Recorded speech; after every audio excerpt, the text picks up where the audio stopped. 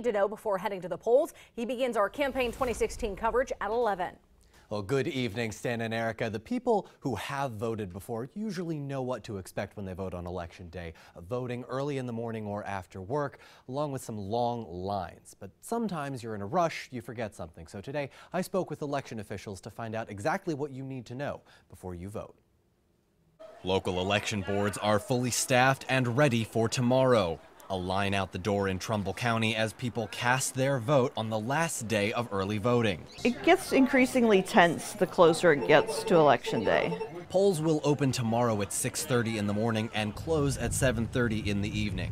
Stephanie Penrose is the director of Trumbull County Board of Elections. She says the most common issue people face? Usually go to the wrong polling location.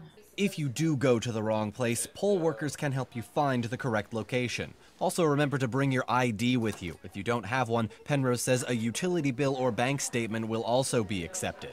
And if someone is harassing you at the polls, report it to the volunteers working at the location. Most of the time, once you talk to them politely, they understand and they tone it down. But we have had to send the sheriff before. Under Ohio law, campaigners must be 100 feet from the entrance of a voting location. Election observers will be allowed, but they can't take pictures or video.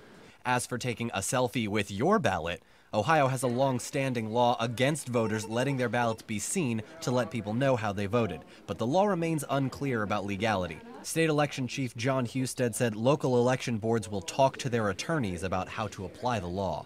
Penrose says it's always best to err on the side of caution.